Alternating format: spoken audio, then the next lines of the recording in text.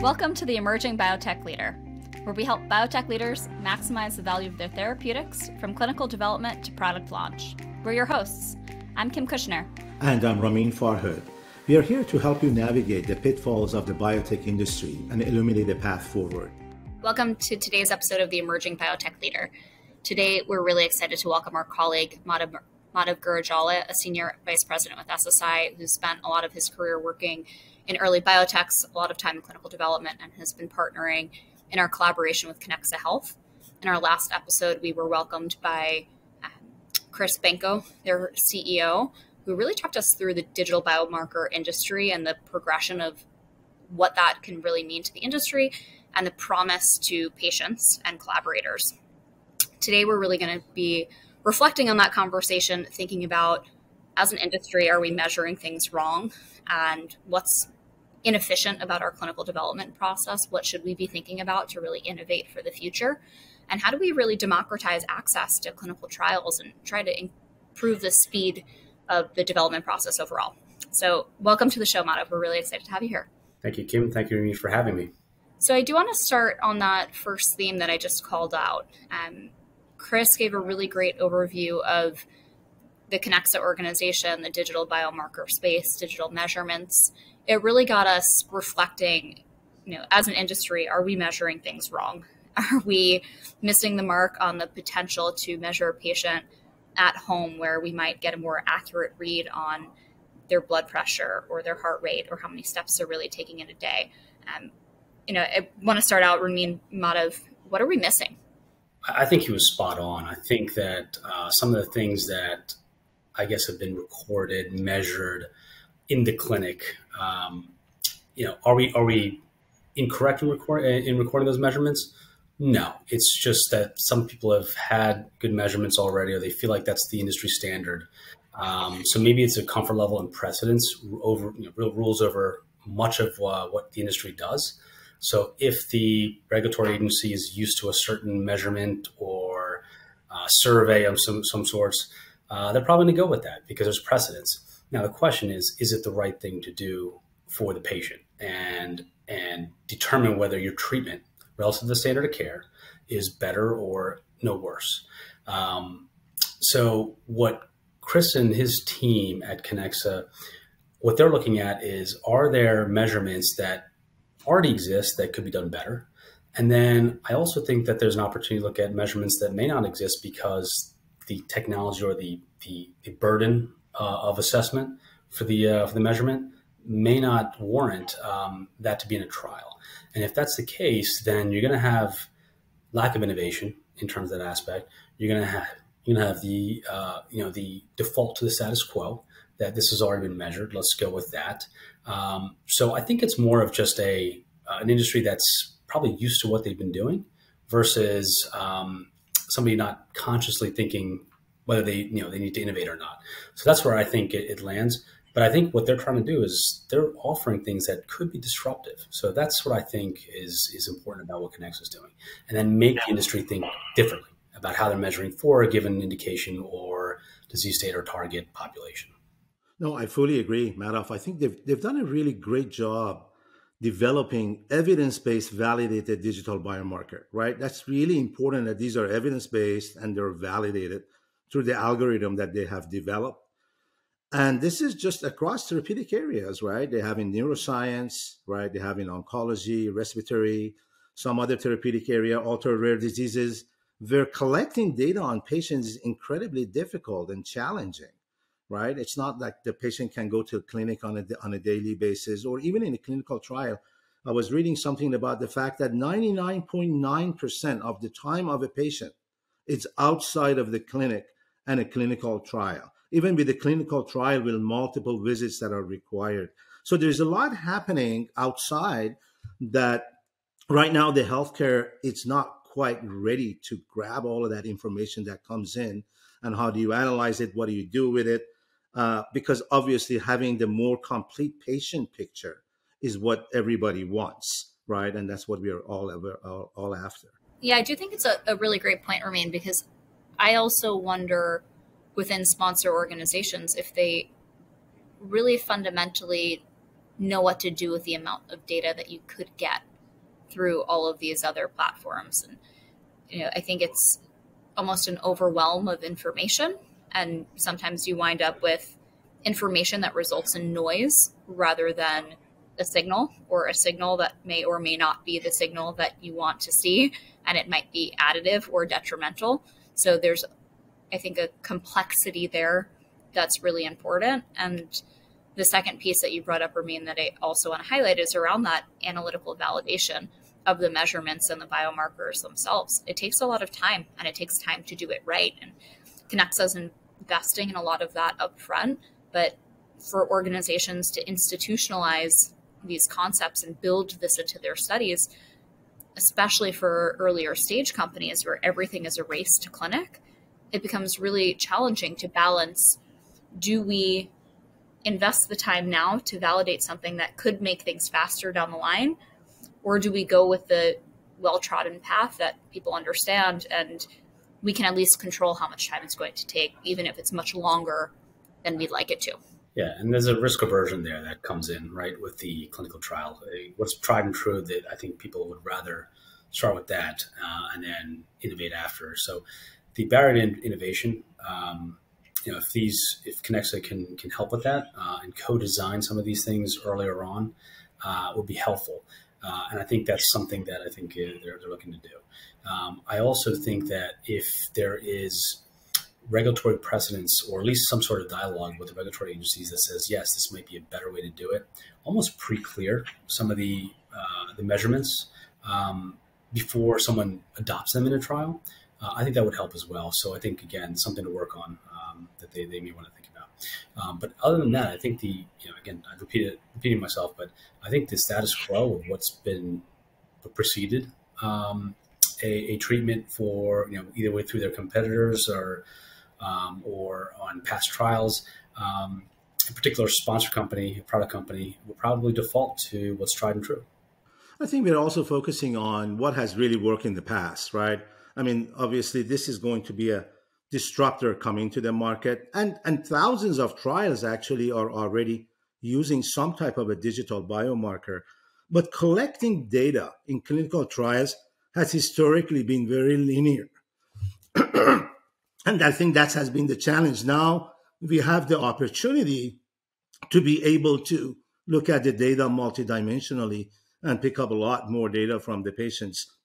I think one of the challenges that we are also facing in this space is that we are trying to create a new community that spans across computer science, right, bioinformatics, and the healthcare. And these three groups have never really come together to find a solution to the problem that we are talking about right now. So that in itself is also challenge. Do you guys agree? There are kind of three different disciplines coming together, trying to figure out what to do. Yeah, for sure. I mean, that's where I think some of the focus areas within a company, if they're doing all three, tends to be challenging, right? And if the digital aspects of it also require the product companies to think about that, again, maybe a little bit of a challenge because they're just really thinking about biochemistry, right? They're thinking about some of the deep science, they're thinking about the biological aspects and mechanism of actions of a particular drug and treatment. Different mentality for some of the technology aspects and how the technology can actually benefit them. However, I think if you're thinking about validation, which you brought up, Ramin, that kind of brings everything together, right? And so the idea of the validation is that this thing has to measure better, more frequently, better data quality for a given subject for a given period. And if it can do that better than the standard way of doing it, remove the bias of false positives, false negatives, you're going to have better data quality. You're going to have potential shorter trials, potentially fewer patients required for a given power of a trial. That is something that I think would be appealing to the industry. And so if the sponsor companies can take an endpoint, and again, that's where I think they're measured on whether they get approval or not. They take an endpoint that exists already, they can make it better, and that would at least allow for a faster access to the actual treatment that the sponsor companies are trying to get out there to the marketplace. So again, I think that validation piece, if we can prove that this measures it better than, let's say, the standard of measurement, you have something there. I do think it's an important point also on the people element of building organizations at the intersection of technology and life sciences and everything that you just described, Ramin. We've been seeing this in the digital biomarker landscape that Chris was just describing, but also more broadly in the digital therapeutic space, where we're really taking tech companies and translating them into the life sciences industry to operate in the way that really a medical device company or a pharma company would expect. And so they need to evolve from being really tech and data science focused to what is the appropriate level of intersection between these pieces, and what does the new phenotype look like for companies that operate in this new world or in this new space. And we've had some opportunities to work with some really great partners and working through that, but it's a lot of education on both sides. I think industry needs to learn a lot about data science and learn a lot about the value and the promise of these technologies, but the tech sector also needs to learn a lot about life sciences and learn a lot about the regulated device or regulated pharmaceutical space, and what does it mean to operate under FDA or EMA guidance, and what does it mean to need to build an evidence base for payers to want to come to the table. We have a lot of different stakeholders that I think are incredibly new for that sector, and so that intersection, I think from a people element, is a really unique construct that a lot of organizations are working through. Think about it. You bring in technology and pharmaceutical, completely two different cultures, two different industry. They could not be more different together to find a solution. And I think that's probably one of the core of challenges. But at the same time, it's really exciting, right? Because you are bringing people together with different expertise in the same room, looking to solve a problem that both the healthcare and the technology together can definitely accelerate and give us a more accurate and better picture of what's happening with the patient. And I think that's the intersections that we are talking about. Along those lines, I do want to shift gears a little bit to talk about the clinical development process overall. Chris talked about this a little bit, and I know we've talked about this as an organization quite a bit, that the clinical development process really needs to start with bringing forward or backwards, kind of depending on how you think about it, but really have the end in mind in your development process, thinking about the ultimate stakeholders who are going to leverage the data and the evidence that you're generating throughout your multiple phases. Find ways to shorten these phases as much as possible. In some circumstances, skip phases if potentially possible. It doesn't have to be as clear and linear of a path if we're really creative upfront, but we haven't seen the industry widely institutionalize this concept of really using that end in mind in their earliest development. We'll love your perspectives on why not and what are the barriers to really starting to do that more widely. Yeah, I mean, I think some of the innovative modalities and mechanisms of actions that you're seeing, genetic medicines, ATMPs on the European side, I think some of that is bringing an accelerated approval path, or I think they're also bringing in the need for not only whether the drug is safe and efficacious, which gets you the right to sell the drug, the approval from the authorities, but I think that the payers and the insurance companies and those who are responsible for reimbursement, I think they're going to want to know that this thing works either better than standard care or at least as good and does no harm. And so when you think about, again, whether you can sell the drug and whether you can get paid for the drug, that is the engine that takes all the research and brings it forward, right? That's the economic engine. The more the companies think about that in the beginning, the earlier it is to design it in the process, take an endpoint from exploratory, go to secondary, go to primary, and then demonstrate that to the authorities as well as the payers. I think some companies are thinking about that. They're getting better at that. Not enough, Kim. And I think it's because of just, again, what's the immediacy? That immediacy thinking is probably preventing them from thinking beyond that. But then also there could be a cost aspect. And if it's a cost aspect, could some, again, I bring it back to Connexa and their potential way to disrupt this. If they can do more measurement for a given subject for a given period of time, and those trials can be done much easier, whether it's at home and decentralized or in the clinic or both. If you can get better data, then perhaps that barrier to entry in adopting that, could be minimized. And so we don't know for a fact whether it's one or the other, but I do feel like there's multiple factors there. And one of the factors could be the fact that it can be expensive to get all those things in the first phase 1, phase 2, phase 3, through phase 3. So if it is an expense issue, I think this is something where Connexa's value proposition comes in. I do think a lot of companies are getting a lot better. We are today that maybe even 5, 10, 15 years ago, for sure. And that early involvement that you bring up, Kim, with regards, do we need to think about early what the end is going to look like, right? And even if you think about, and it's not just about what the molecule is going to look like, but also the voice of the patients early, right? The voice of the payer early, listening to the community and the thought leaders and the clinician early as you're designing to see what it is that you want to focus on. Does this even make sense early on? I think more and more companies are starting to think that way. But I still believe that we have a long way to go for all the reasons Madhav just brought up. We have a way of thinking that drug development is very sequential and a linear path.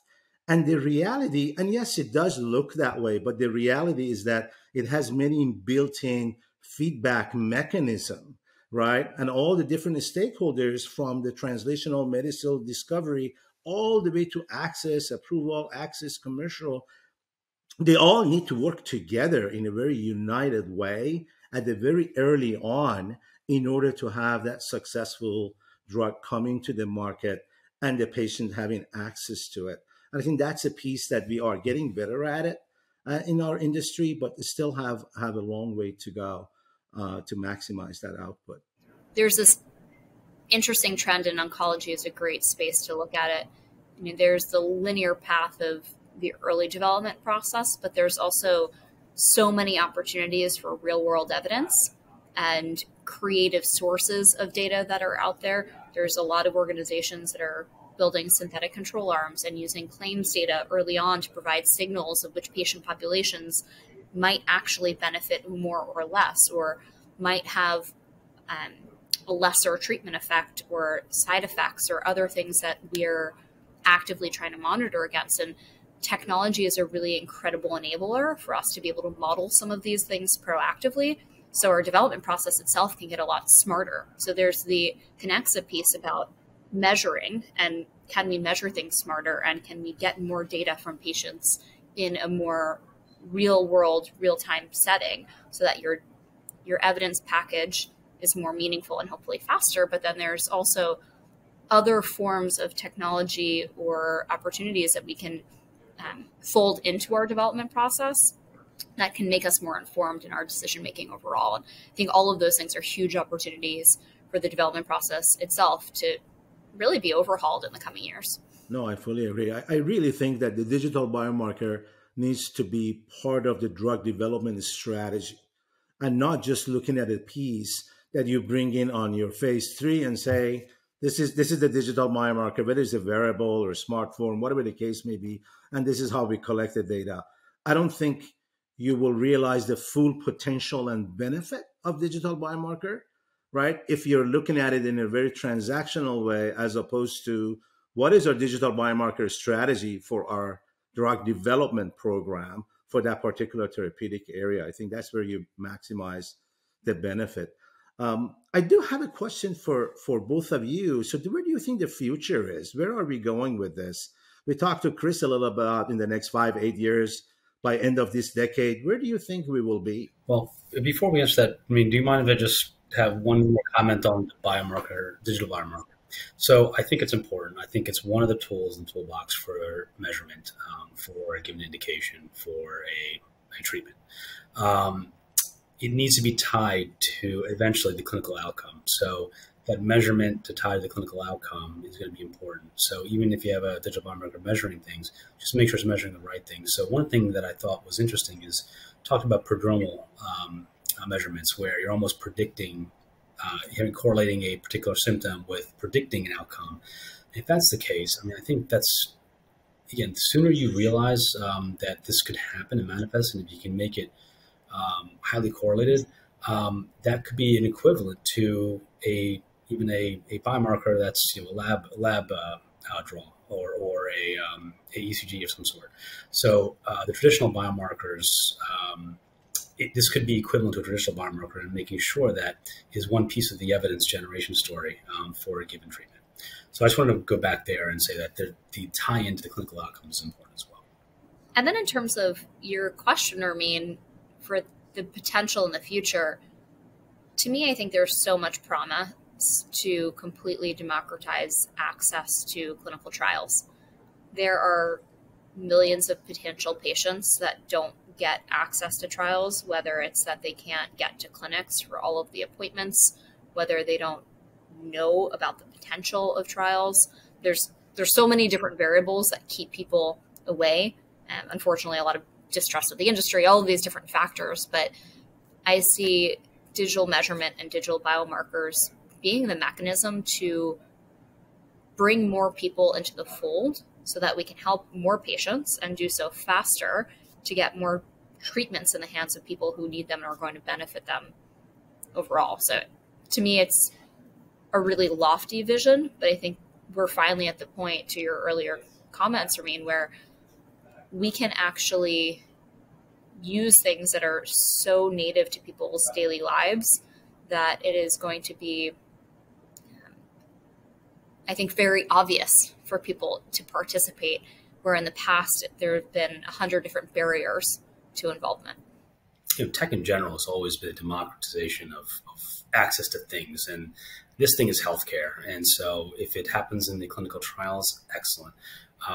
And just to emphasize one of your points that Chris mentioned, having some of the pediatric indications where the kid's traveling to a clinic, there is an issue sometimes in having that happen. There's potential bias in the measurement. They may not be in the right mood, et cetera.